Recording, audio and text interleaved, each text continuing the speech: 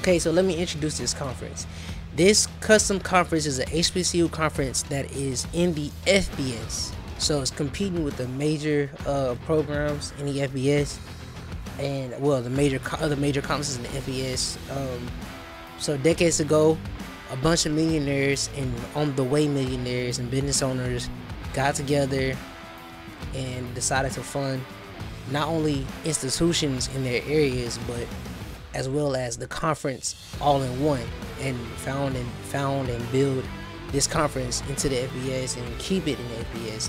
You know, well-established booster clubs, well-established community work organizations, even some grassroots movements. Everybody came together, comes together to help fund and keep funding and found this conference. It's called the Western Champion Athletic Conference, WCAC. First up, we have Truth University. They are located in Orange Hill, Arizona. And as you can see, their colors are orange and white, but their uniform, as you can see, yes sir. So next up, we have Oregon Central Rare Breeds. Oregon Central University is located in Otay, Arizona. Otay, Oregon. Now, why did they do green and blue, blue and green? I have no idea, but these are their uniforms. And you know what? I'm not mad. I mean, they made it work. They made it work. So I ain't mad. But it's a crazy combination. Like, look at that logo. That's crazy. Next up, we have California A&M Cowboys, man. California A&M. Black and gold. You already know. They are from Gold County, California, ladies and gentlemen. Gold County, California. So let's see, these are their uniforms right here. I ain't mad. A little high schoolish. I ain't mad. You know what I'm saying? I ain't mad though. I'm not mad at all. Next up, we have the Redwood University Devils. Actually, it's crazy because this school actually was founded with the religious, founders, but they still named their team mascot the Devils. Redwood University, ladies and gentlemen, in Redwood, California. So the second team in California. Show y'all guys these uniforms right quick. Black over red, black over the devil red, all whites. Next up, we have the Southern Utah State Dogs, also known as Susu. Blue and purple, another crazy color choice, but I think they made it work. I mean, this is fire. They made it work. It's crazy. They made it work. I don't know. I don't know. They did good by making it separate. They made it work. Next up is the best in the West, baby. Nevada West University Pirates. Red and white. They are in Redbird, Nevada.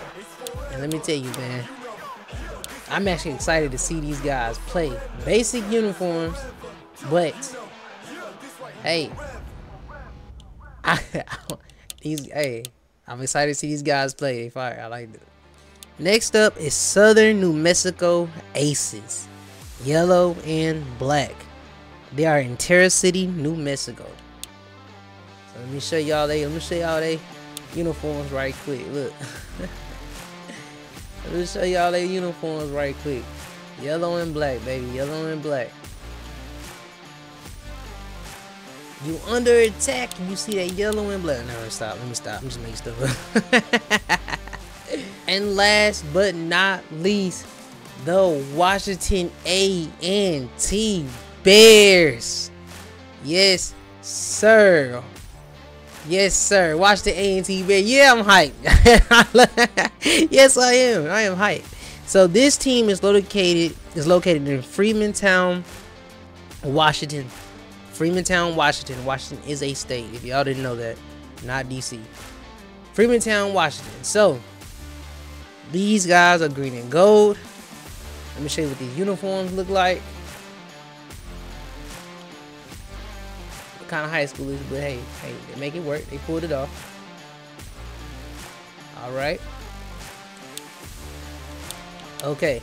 Now, so this conference is a 8-team conference. Only 8 schools were able to be founded, established, and funded, and continually funded to compete in the on the FBS level. So after a few years of regression for the MEAC conference on the FCS level, they finally put together plans and established some money and some, I don't know, man. I mean, some wanting for any school to compete within them. And of course, Chicago State University in Southern Chicago was more than happy to join the MEAC. They came, they embraced the MEAC, they love it. So they finally got them a stadium built.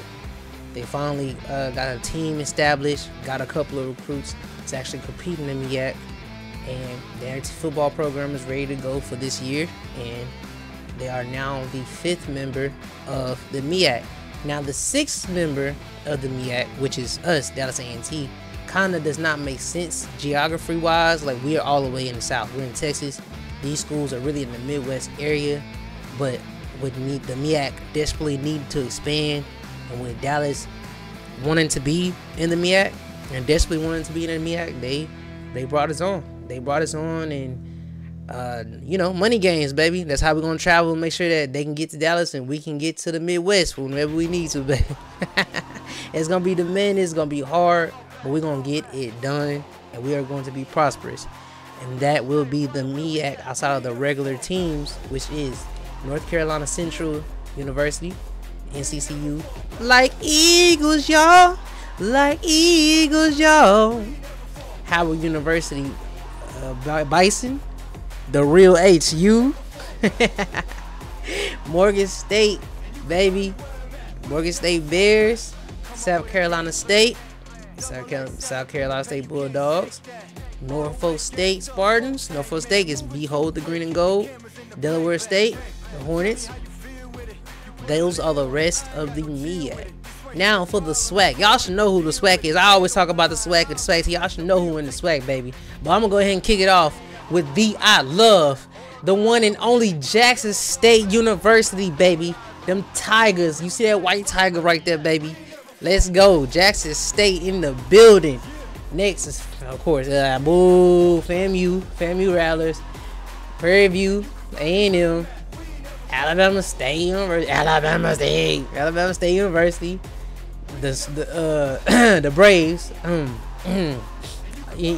whatever, you know, if you know, you know, Southern University, whatever, you know, Southern, the G-Men,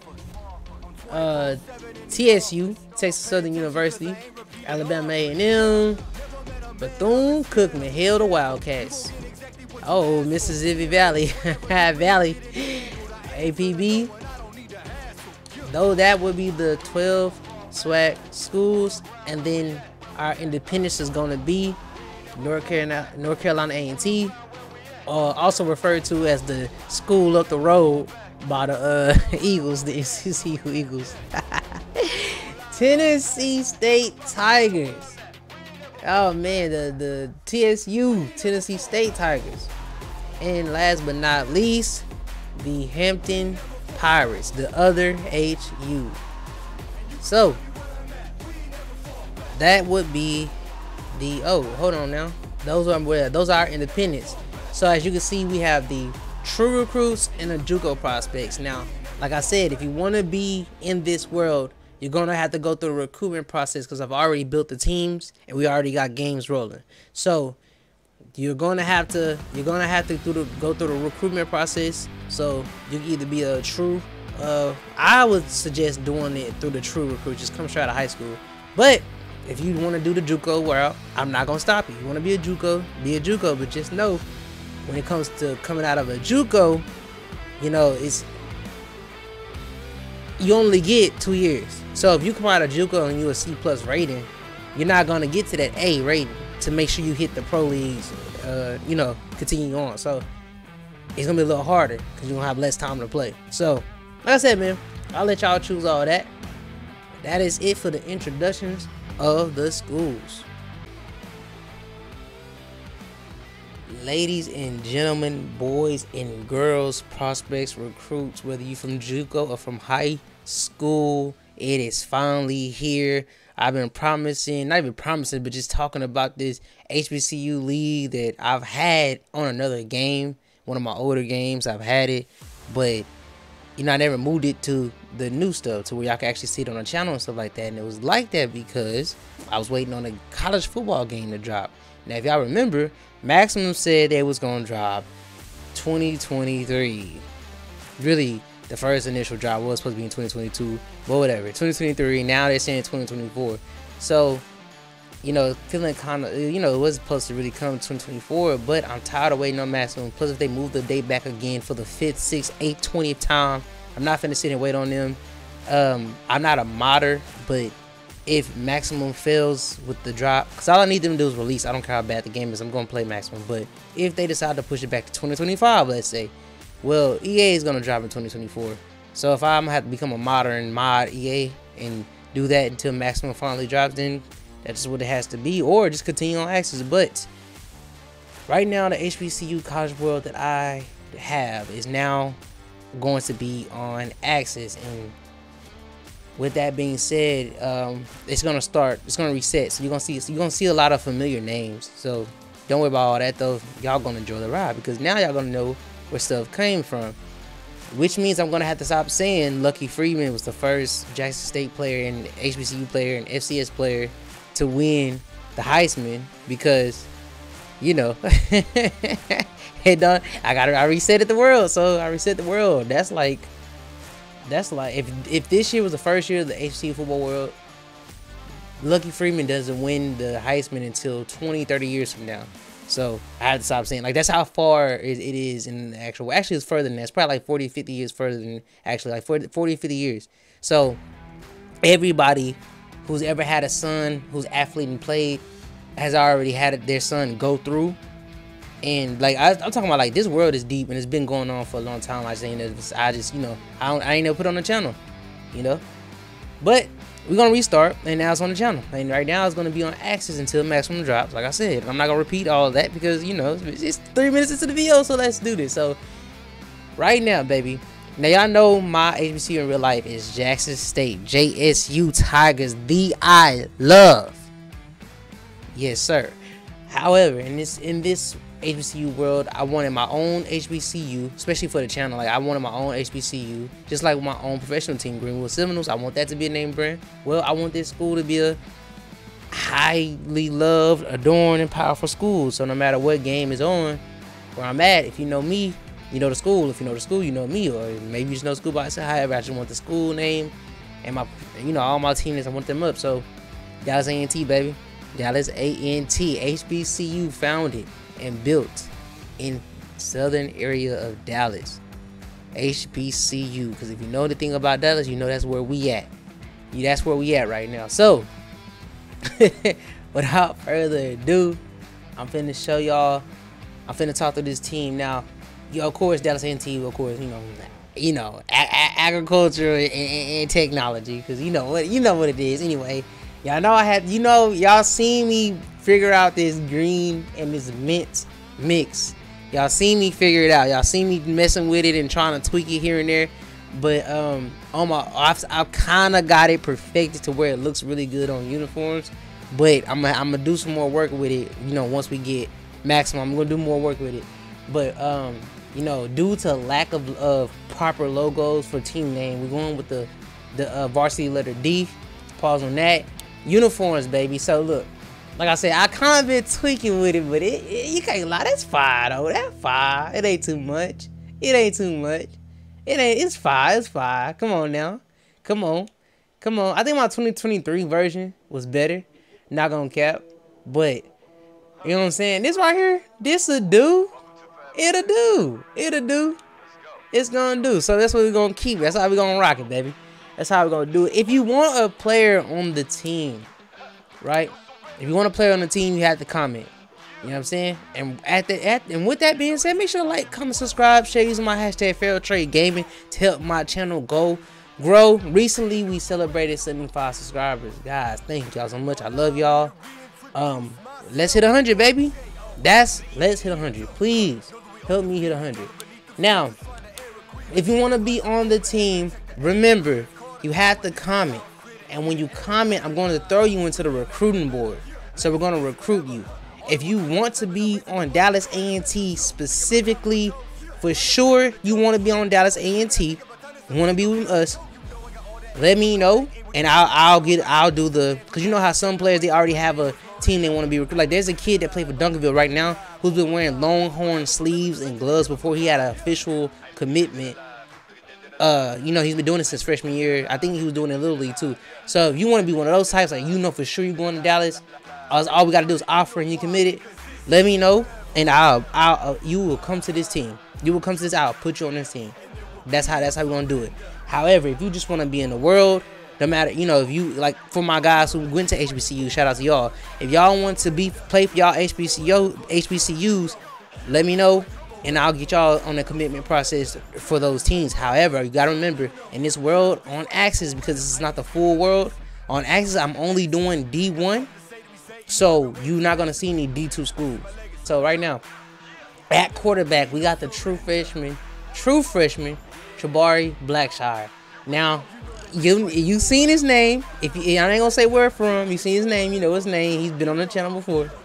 This like I said, I reset, and so this the kid. He's our true freshman. So I'm not looking to take him out at all. I'm not looking to recruit a QB to start in front of him. We have him for at least 2 years. At least 2 years. So if he decides he wants to go pro in 2, then, you know, I will know. I will start recruiting. If he decides not, you know, I ain't gonna recruit another, like, really good quarterback until the 2nd year. So I'm just letting y'all know, man. Don't think you finna come and start at QB. It's not happening. I already got my guy. Now, starting running backs, we have Monty Terry and Joey Nolan. Monty, this is potentially his last year. He's already done 2 years. You know, he got one more. If he wants to, he can do 2 more, but pretty much he's probably gonna shoot for that NFL.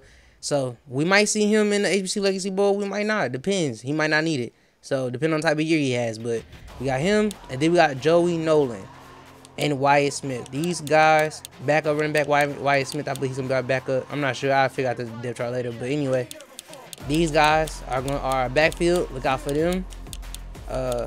Yeah, and then we have a man on the way out the door, Gregory Hubbard. He's gonna just be proud to graduate from Dallas. For our receivers, we got Spencer Payne, Quinn Mooten, Caleb Fitzgerald. I'll be looking for Fitzgerald in the slot for real. We're gonna see how often we look to the slot, and depend on that. All these games are user games, by the way, for us. All our games are gonna be user. We're only gonna be watching the other 2, and I'll explain how that works in a little bit. So these are our starting 3. Philip Turner coming in at 4. So, hey, let's see how that works out. Tight end, we got Mac Zonner, Colton Cochran, Corbin Cross. Now, we are going to be weak at tight end, which is fine. That's fine. We're going to be weak on the line as well. Nicholas West. We got Jay Mahler Sr. He's a father. So, he's so we're going to be looking to see his son maybe in a few years here. 10, 15 years later. All right, Lawrence Griffin. Lucci Steffens, Douglas Judge, and then after that we have nobody of real good talent to back these guys up. Anybody gets hurt, we're done. We're done. That line is done. Line is cracked. Makai Peterson is a starter for our defensive lineman. Best defensive lineman we have. We hoping he can get some sacks. And, you know, hey man, hopefully somebody steps up, develops well. You know, we got some seniors. Makai's a senior, Keenan is a senior. So yeah, man, hopefully our young guys develop. Linebacker core, 4 linebackers. The Brickashaw Greenwood, best linebacker on the team, and he's trying to prove that he's the best linebacker in college. Got to love it, man. This will be his last year. He's good enough to skip the HBCU Legacy Bowl. We might not see him go, but if he does not put up numbers like we need him to, he will be in the Legacy Bowl, trying to prove why he should be in the Legacy Bowl. Bibby Morris is next to him. He's also, he for sure might go to that Legacy Bowl. And then you have Rutherford McDonald right next to him. Billy Gross, So I'm expecting about 4 defensive, or 5 or 6 defensive guys to go pro. Not even gonna lie to you. So I didn't even look at the defensive back, but so far we got Blacktail Cochise. This man is good enough to skip the HBCU Legacy, boy. I don't see him going. If he doesn't put on, like I can say, it's about putting up numbers. They put up numbers, they can skip it. You know, they're gonna automatically be drafted. If not by the other teams, by my team for sure. Greenwood Seminole would love to have him. Dutari Trevante. Now, this guy and Eric Johnson, well, no, these guys are young, so you know, with development, maybe they can get to his level and they won't have to worry about that. Adrian Hickson, true freshman. Oh man, hey, I'm hoping he develops well. That's what I'm talking about. Let's go, Adrian Hickson, true freshman, number 2. Yes, sir. He would be our cornerback. Behind him, we got Kyler Walton and Caden Lambert. So defense looking good. Ellsworth Escobar is our kicker. He's a decent kicker. He might make it pro. I believe he will though. And then we have Lane Villarreal. Yeah, Villarreal. So yeah, I can't say his last name, but hey, that boy there, he's a fire punter. He's gonna make it pro for sure. Coming out of Who Dat We Dat. So y'all know how we do. And that is the official roster. That's the official roster, baby. So that'll be all for this video. Please make sure to like, comment, subscribe, share my hashtag FaroTreyGaming. I love y'all. Y'all love me. Make sure you tune in for the next video because it will be the start of this world. Peace.